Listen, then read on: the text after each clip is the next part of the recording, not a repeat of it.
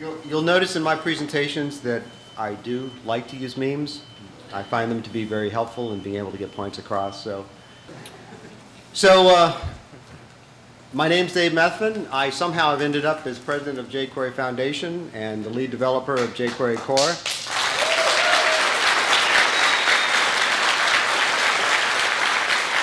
I think the talking heads put it best. How did I get here?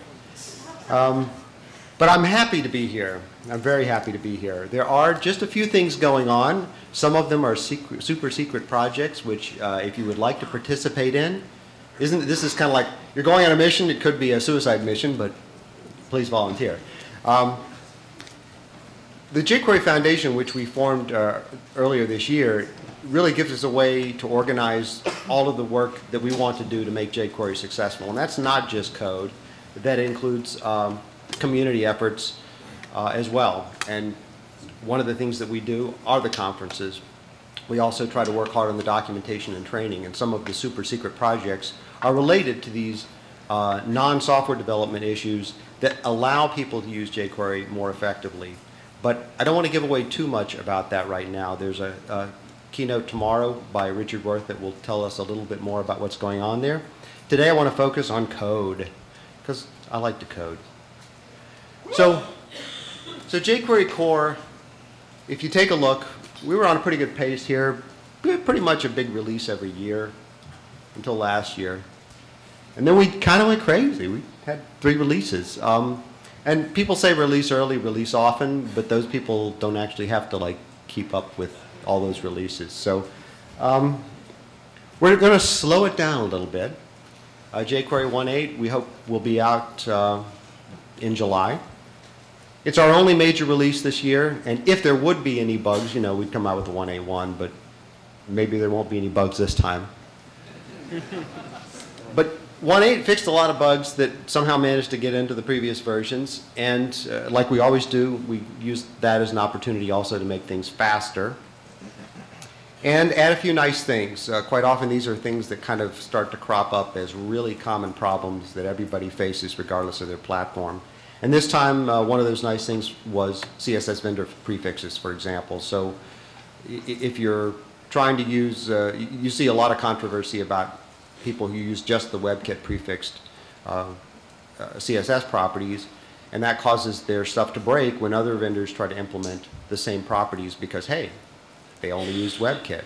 So we can actually dynamically use the appropriate vendor prefix, if necessary, for a CSS property that you set. We also dump some unneeded code. As time goes on, there are certain browsers that disappear into the distance, and we use each new major release as an opportunity to throw out things that we don't need anymore. And we also, something that we've started to do in jQuery 1.7 and will continue to do is deprecate what I call trip hazards. They're the things where people use them and they don't quite work the way they expected them to, and they start reporting bugs against it because it just inherently can't work the way people might intuitively think it should work. We deprecated live, for example, in the last version. We're deprecating, and actually $.browser has been on the chopping block, I think, since jQuery 1.4, but we get people whining all the time. No, please don't take it out. But this time we really mean it. So it doesn't matter how much you cry, you're still not going to get the ice cream. We felt bad about that because we say use feature detection, use feature. Oh, and here's $browser. So the other thing jQuery 1.8 does is it sets the stage for some future work that we'll be doing. In a couple of slides from now, you'll see what that's about. In jQuery 1.8, we've got a really nice new build system built on a tool called Grunt. Ben Allman. Ben, where are you? You did a great job.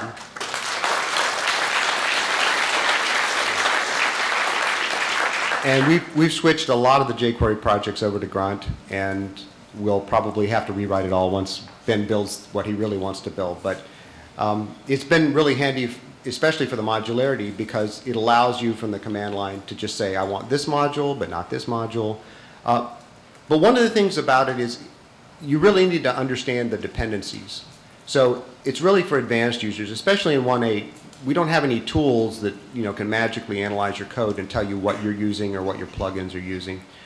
But if you're building something where you know your dependencies, you know what parts of jQuery you're using, you can exclude those parts or replace them with parts from other third-party libraries that do similar things, but do them differently in a way you want them to be done, maybe because the platform is slightly different.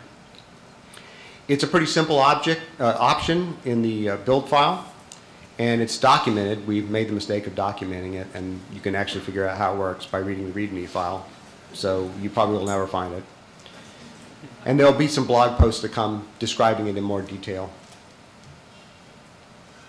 So here's kind of where we're going. It's not quite there yet, but it gives you an idea of the kind of size savings that you can get. Let's say you're building a small mobile app and it doesn't have any third-party dependencies, or if it does, you know exactly what parts of jQuery that third-party plugin uses.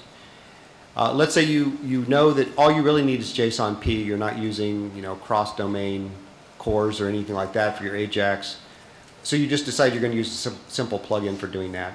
If you were to build that with jQuery 1.7.2, you have one choice. You've got the big lump, and the big lump is 32.8 KB min and gzipped. In jQuery 1.8, we expect that's going to be about 24K, and I'm including the 1.8K that the JSONP.js plugin adds. So you're taking out our full AJAX stack and just including a little AJAX plugin that does just what you need for that app. So you can see it can be a pretty big savings. Now there are ways to make that even smaller, but one of the reasons why it's not just a case of somebody going and checking a box and building a magic file is exactly this problem. I searched for best jQuery plugins on Google, and you've probably been through this yourself. It's hard to imagine that there's 130 best jQuery plugins like on the face of the planet. I mean, there's a lot of good ones, but and then you know there's ones like best jQuery plugins of early 2012. So a lot of people, including me at times, will say, you know, I need a plugin to do this. So you just go out on the internets and you say, I'm going to grab this one, and you drop it into your project. But without some type of dependency management, you have no idea what it's using inside. So you're kind of in a world of hurt if you start chopping out pieces of jQuery. It's all just kind of a, there's a project that was recently announced where it makes your JavaScript code work by just deleting lines until it runs. And that's kind of what you'd be doing here with jQuery if you don't have good dependency management. Now, one of the other things we're investigating in jQuery 1.8 is the closure compiler. It's an experimental branch. It's not something that if modularity is for advanced users, closure compiler is for really advanced users because it has a lot of pitfalls to it. You really need to understand the code. You need to understand the closure compiler and the way it works. And because of that, it's not something that I would say the average user will use. But we'd like to work with the closure compiler community to see if we can get this to be an option that's viable for jQuery 1.8. But that will be off in a separate branch that we'll be kind of experimenting with after jQuery 1.8 is released. So beyond 1.8, what's going to happen to jQuery? Well, we have some ideas. This is not one of them.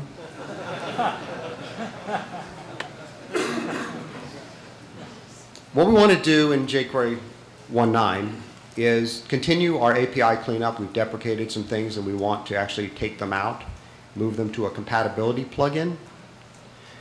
And the compatibility plugin to me always feels like a crutch. It's one of those things where I don't have the time to really make this work, so I'm just going to include this extra code that throws back in the stuff that we were trying to get rid of. But if that's what you want to do, we'll try to make it possible. And it's going to support all the same browsers that we support today, including IE6, but IE6 is really on live support at this point as far as our... If you find a new IE6 bug, every once in a while somebody becomes a web developer, graduates from high school and says, I've discovered a new bug. jQuery doesn't make IE6 work right. And it's like, yeah, it's been that way for a dozen years. So you just have to learn to live with that. Yeah, when you resize, it fires the resize event twice, and we ain't going to catch and throw away one of them for you. So once we get past jQuery 1.9, there's going to be jQuery 2.0. Now, I'm not saying there won't be a jQuery 1.10, but that's a different story. This is the exciting part. So jQuery 2.0 will actually come out about the same time frame as jQuery 1.9. It'll have the same API as jQuery 1.9, and it really won't have any major feature additions. So you're giving me the Cosby face right now. Like, okay, so you bump the big version number and you're not doing anything, right? Well, that just makes our job a lot easier. Thank you very much. Now, there is a major change that we are going to make. It's gone.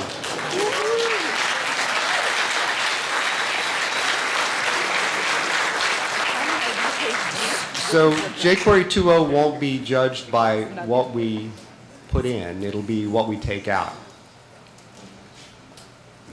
Now, at times we've talked about, people have said, you should get rid of IE, and we've always said, it's really kind of hard to do that. Why do we do it this way? Well, you can't really do it as a plug-in. If you look at the way the jQuery code is, it's really a death by 1,000 cuts kind of thing, because you can't put a hook everywhere where you need to remediate IE, old IE. IE 6, 7, and 8 just have too many little things that you're just having to always deal with. And we have a solution already for that. Since we aren't making any major changes between 1.9 and 2.0 from an API standpoint, we already have a solution. We don't really need to make jQuery 2.0 run in old IE because jQuery 1.9 runs in old IE. So what are some of the things that we get to throw out when we do this? It's a pretty big list. Now, maybe near the bottom I started to exaggerate, but it's pretty bad. And each one of these, again, isn't like thousands of lines of code. It's like 3 or 4 or 10 lines of code that complicate the whole code path horribly. And every time you look at them, you say, no, we can't. IE6 doesn't. So there's always this situation where you'd love to clean this up, but you can't clean it up.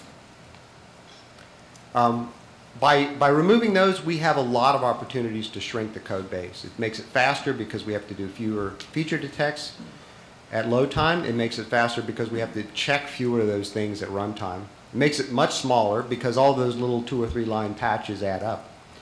And it allows us to revisit some design decisions. Like, we had to have all of the data attached to an element off in JavaScript land. We couldn't attach it to a DOM element because they're 2 garbage collectors in IE 6 and 7. And the 2 garbage collectors never talk to each other. So by being able to eliminate that, we have some opportunities to even change some fundamental design to make things more efficient. And I also want to emphasize that this really isn't just about mobile browsers, it's about modern browsers.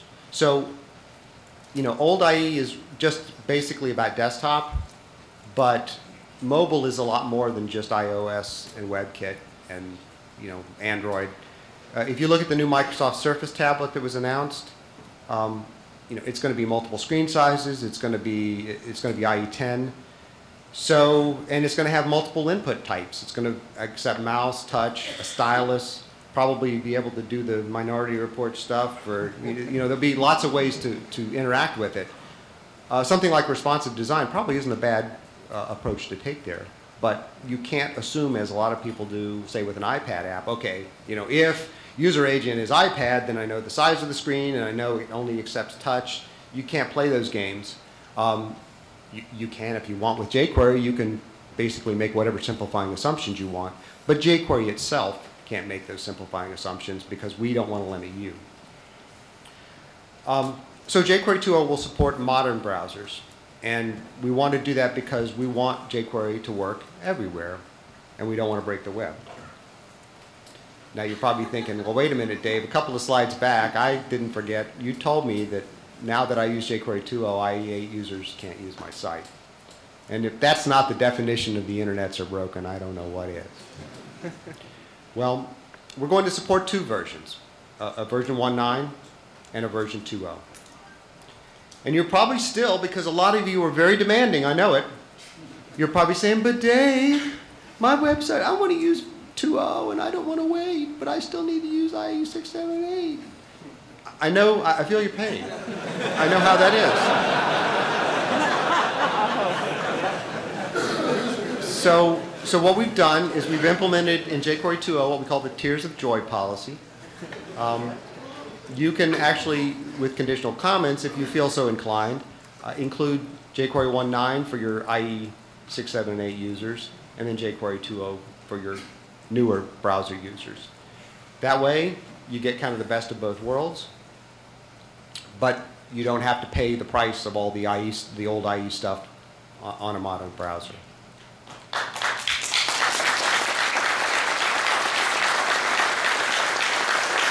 So one of the ways we want to try to keep that under control is to make sure as much as possible that we don't just add a bunch of new features that we have to kind of keep in both versions of 1.9 and 2.0 branches. And so part of that is to only really focus on things that improve global issues, things that exist everywhere. For example, the CSS vendor prefixes, a problem that you see everywhere. Beyond that, we're going to emphasize plugins. Sometimes people say, but if you don't include it in core jQuery, then it makes it harder for me because I have to have multiple script tags on my page. And I try to point out, well, you can still use the CD in jQuery, but combine and compress all your plugins into a single file if that's what you want to do. But that way, we're not making everyone pay the tax for something that you've decided that just for your site is really important, whatever that is. Touch events are a good example of that. There's two non-standard implementations of touch events. There's the WebKit touch events, probably the ones that if you've done a lot of mobile development lately, you're most familiar with. And then there's MS Pointer, which Microsoft's putting out with Windows 8 and IE 10. But there's no standard. The W3C has tried for several years to develop a standard that was based on the WebKit touch events. And Apple seems to be kind of playing a cat and mouse game where they let it get almost to the end of the game and then they go, wait! Overtime, we need overtime, and say that they are claiming patents. So the W3C right now is stymied. But because of that, we're back in this problem of having two completely different event models. This is not the time to try to incorporate touch events directly into jQuery core, because if we do that, we're going to probably end up having to tear it all out and do something different, and then we've created this dependency inside jQuery that people are going to have to figure out how to back it out. So for now, issues like that should be dealt with in plugins until we know where those standards are going. Looking for Timmy. Okay, so I decided to do not do the lolcat theme here.